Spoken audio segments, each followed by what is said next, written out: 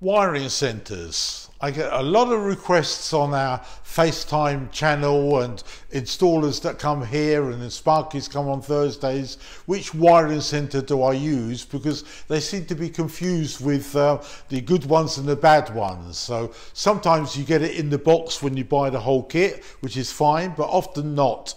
So first of all, to make a fair test, we're going to use just Honeywell and the S-Plan, because that's the most popular one that we install in this day and age. But we're going to make it a little bit more interesting by adding frost protection into it for those installations where the boiler's in an unheated area, and then we're going to convert into smart as well. So we're still using the same basic unit. So here's a typical junction box from Honeywell. This is the Mark II, larger than the other one, and you can tell that because the live, neutral and earth are considerably larger than these, whereas before it used to be the same size, and that was a challenge. So first of all, they've all got to do the same job. So if we count the components that go in, then we'll have a better idea of what we need. So we've got 1, 2, 3, 4, 5, 6, 7, 8. 8 components, 8 flexes have got to go into each of our wiring centers correctly and in some sort of orderly fashion. So when we look at the Honeywell one here, which will probably be the market leader, I would imagine. So we can see here that on the live terminal, let's count up the live wires. So we're going to need 1 here and 1 here, so that's 2. But we also have a grey wire on each zone valve. They have to go into terminal 1, so that's 4 wires that we need to go into 1. So we can do that, that's not a problem at all. Easy peasy. And if you look in our wiring book, page 41 is exactly this, but in colour, so it's much easier to follow which wire goes well. So it clearly shows live has got just 4 wires.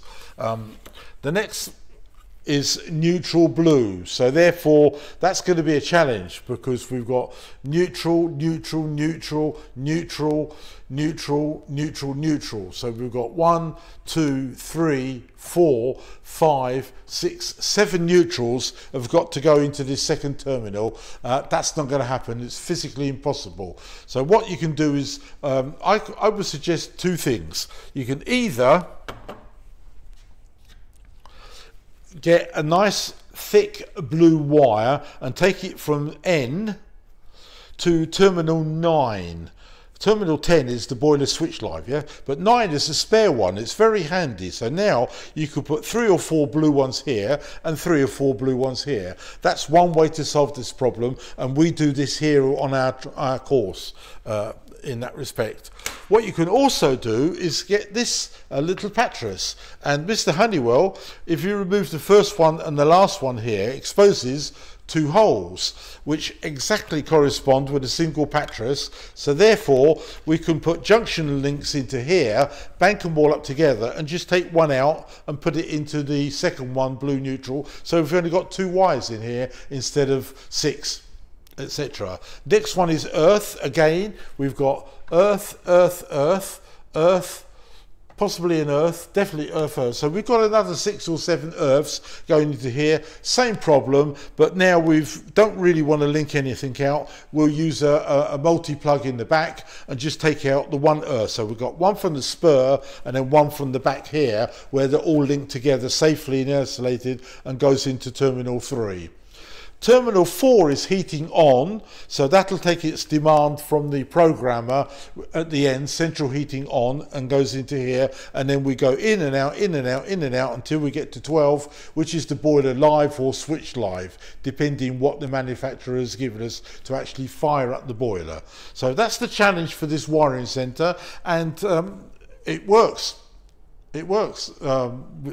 Sold by the million, I should think, by the trillion. The only thing I'd like to draw attention to is the fact you don't get a drawing. Whereas other manufacturers, they all provide some sort of piece of paper to say this terminal here, this terminal there.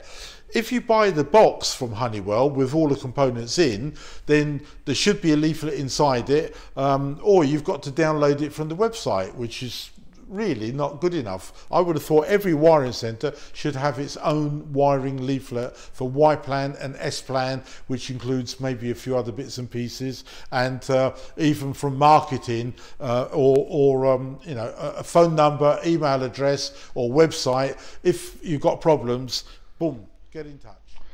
This is the Wago L32 wiring centre. So at first glance it looks quite clever, because what you've got here are a series of orange strips. You simply lift up one flap, put the wire in, close the flap down, and then all of these are the same sort of voltage, as it were, or the same source that comes into place. Second thing I'm looking at, small. I don't understand this. It's got a big place, but there's lots of wasted areas here. The next thing I'm looking at is cord grips. We've got 8 flexes. You can't put 8 flexes in here in a million years. You might, if you're lucky, to come out the back into here and put a few in, but you know, they're not supported, which is not quite right. So few issues here, to say the least. Now, if we look at the drawing for the S plan, first thing that I notice is that there are only 3 earths. So there's an earth from here, from the spur, earth from the boiler, earth from the pump. But where's the other earths? They suddenly they're not here at all. They just don't exist. Which I can't understand how they got this approved, because you're supposed to show each colour where it goes, which terminal, and they simply haven't done that. And if you look along here, you know, it can't be done. You're going to have a slave wiring centre, which we've got here, which is fine. It's not a problem. I don't have a problem with having one of these. This makes life a lot easier in that respect. But you can't mount it on here because it can't be. It's almost the same size. It's just a lot of wasted space. That's what the impression I get. What I've had to do is to buy another box from them, and this has got a series of them. And if we look inside here, we've got 2, 3 and 5 terminals.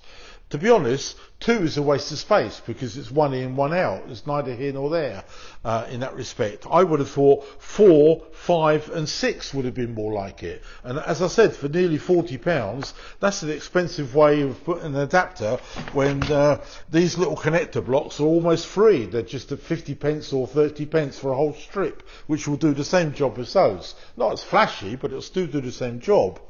So if you're thinking of doing a Wago, you're going to need something, as I said, with our wiring book. So here on page 41 is our basic S plan, which is what we see here.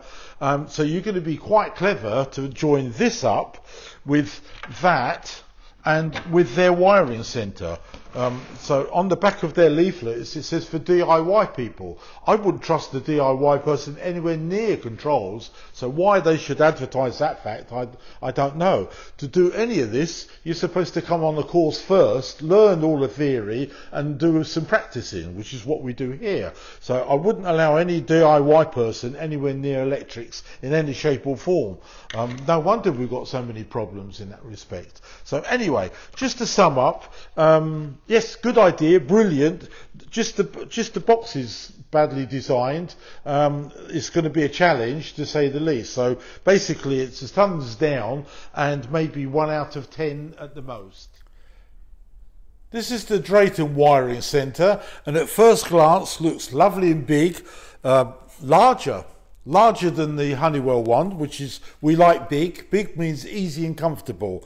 If we look along the bottom, we've got all the cord grips here that we need, because we've got 8 flexes, so we've got nice places to put. We've got our saddles and a couple of links, and we also received some links across the top, depending whether you're doing Y-plan or something else in that respect. So at first glance, we'll look at the connector blocks. Here on the bottom, we've got 6 earth. Then we've got 6 neutrals, which we love. 1 live goes to terminal 11, which is fine. But if we wanted to add, for example, our frostat, it's going to be a tight squeeze. What I would suggest is that from 11, we take a link to 1. and that allows us to put our external wires, the live, so live from there, or if we move over here to smart, we can use, you know, it needs a permanent live and neutral, so there's a permanent live, and I've got 6 neutrals here, and I can piggyback because they're lovely and large. So this we like extremely. Drayton we've always enjoyed because they're good, reliable, no problems at all, no issues in any shape. If we look on the back, everything is clearly marked out, what it does, what its function is, and the location. So for example, if we select heating on, which is terminal 4 there, all we have to look is along here, where does it say heating on, and it says number 9. So 4 goes to 9 and off we go again, and then we put the links in as and when. So the only thing that I found missing here was a piece of paper, instructions. I don't know if it was just this one or something, or I've lost it. I don't know if it was just this one or something, or I've lost it. I don't know, but I would have thought a piece of paper in here to explain the different types of Drayton room thermostats or cylinder stats or smart controls. There would have been a leaflet a little bit richer to promote the other products, and especially if we're going from mains thermostat 230 volts into digital into smart. It would have been nice to do that. So overall, very pleased.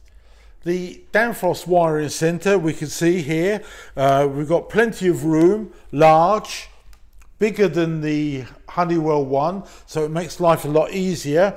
So if we look along the bottom, we've got our cables to come in at the bottom with a packet of cable saddles to go across the top. We've got rear entry as well, and also if you look, we've got 2 holes here which coincide with a double pattress, surface mounted, so that can go on here where we can loop extra lengths of wire and then bring them through from the front to go into the various terminals. So starting from the bottom, we've got 6 earth, 6 neutral, and then 1 live is linked to 11.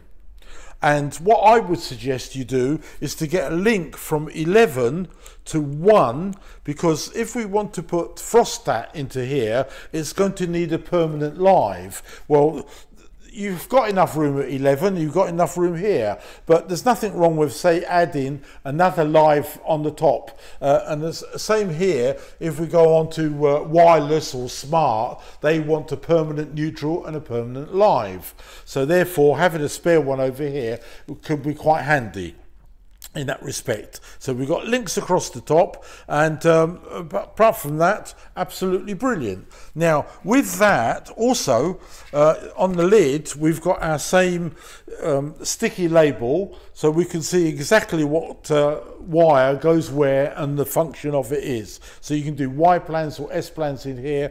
You just add in the links as marked, which is supplied. So nice and easy and clear. So when we look at our programmer, heating on terminal 4, well then you look along here where it says heating on and it's number 9. So there we are, that 4 goes to number 9 and then off we go again. So very, very easy. But we also get in the book, in the box, is our wiring. So we've got Y plans and S plans with the variations, and then we've got our 3 zones or extra ones. So we've got nice simple drawings. So this is the first one that we've seen with a proper leaflet inside it. So overall, all I can say is top marks, 10 out of 10 with a gold star, because there's everything here that you want. It doesn't matter if you're not very good at wiring or not very confident with this and the leaflet. You will be, because it's all explained beautifully. So Danfoss, highly recommended, no problems at all.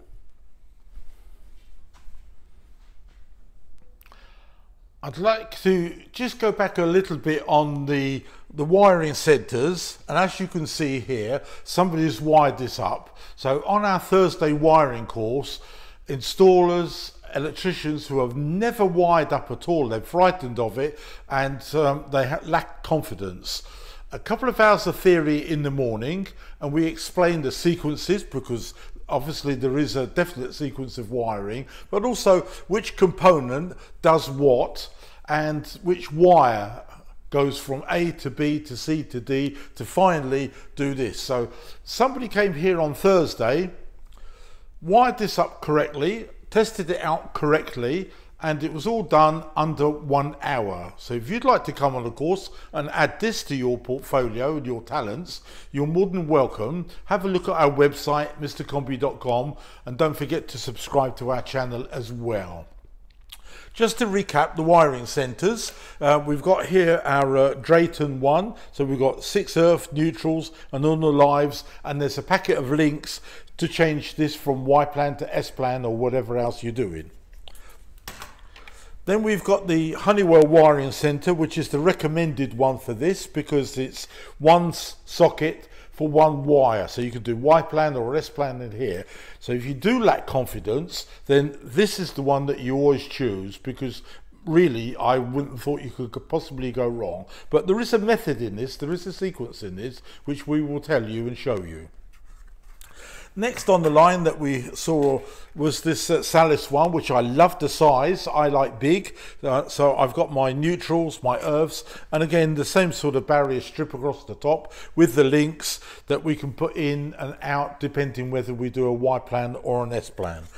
Then we've got our winner Danfoss, which is the same as the Drayton valve, that we got 6 earth, 6 neutrals, and all our live connections here with an extra packet of links so we can put them in as necessary depending if we're doing Y plan or S plan or 3 zones, whatever. This came out tops simply because it's easy, and more importantly the instruction leaflet that came with it was absolutely brilliant, over the top for all the different plans. So that's why the Danfoss one came out best.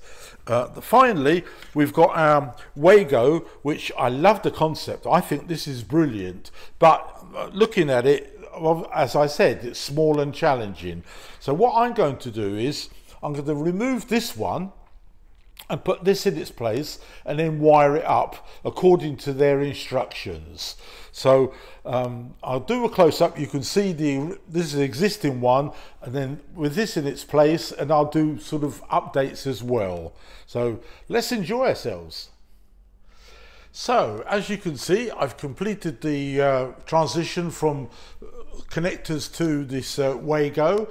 One thing I did notice that you just have to use the wires themselves. No adapters will fit, which is fine. We don't have to buy them. And the other thing I noticed was just simply the earth from here and the other zone valve don't show up on the drawing. So if you do follow this drawing, all you need to do is what I've done is join them together with a connector and then go one into the earth where all the other ones are. The other connectors is simply because these wires weren't designed for that. In the normal world, they go straight into the connector block. So as I thought, a nice easy way of doing it, except you do have to sort of weave a little bit. Sometimes go underneath the wire, some go on top, even though you're wiring in a particular sequence, which is written down in the instructions. So it's well worth doing, and I think what I'll do is I'll rewire this a little bit better and leave it for the next course so the engineers can practice using this Wago one as well as that. And as I said, the instructions here are a little bit on the basic side. There's a lot about charity work, which I can't understand what that's doing here. And on the back, they're advertising it's good for the DIY market. I don't think that's right at all. We should not be encouraging DIY people to do this sort of work. You need to come on a course, and a recognised course, to actually do the job correctly, because otherwise serious damage can occur in the house wiring centre. But there we are. There's the Wago one, and all works well. And then now we're going to move over to the conclusion. So my final thoughts on all these wiring centres. We'll start from the smallest and we'll build up to these as well. So the Honeywell, the Mark II, I wouldn't use. There's no drawing, as you can see here, so therefore it's liable for mistakes, and anyone who's good at wiring, fault finding, who's been on a course will find lots and lots of mistakes in here. So therefore, we will never be out of work. So not really, junction box and that's it. The Wago has a very good instructions. It gives you a clear indicator which wire goes where, except as, do you remember we said there's a couple of omissions about the earth wire to the motorized valve. That seems to disappear, but we can get over that. But I love the concept. If you are installing Honeywell, I would just go for this wiring center. It's absolutely brilliant, foolproof. Easy instructions to read on the lid. What more do you need? That's for Honeywell, absolutely brilliant. Salus again, absolutely massive. So if you're installing Salus controls, you've got a nice simple drawing here, and then you've got the other drawing there, Y plan and S plan, and then you can also use this to rewire other people's. Then we've got the Drayton and the Danfoss. So the Drayton in the pack, you get a very good book here on there, and you've got the different plans and the wiring, etc. So there's a lot of thought gone into this one by Mr. Drayton, which we appreciate. Absolutely brilliant. The same junction box we've got from Danfoss, except that here we've got a much larger, more comprehensive drawing for all their other products, which is why, in my opinion, if you're installing Danfoss, use the Danfoss wiring center and nothing else.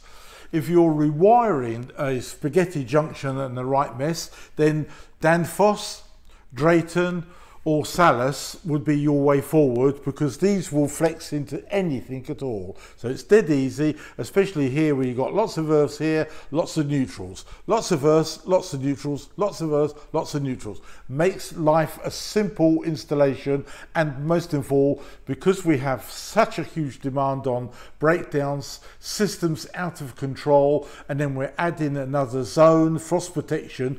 Here we can do that without the slightest problem. You can't add anything to this one at all, and you can't add anything to the Wago, and you definitely don't want to be wiring extra stuff into here, because that is really advanced and you need to be extremely good at this one. So that's my conclusion. That's my top.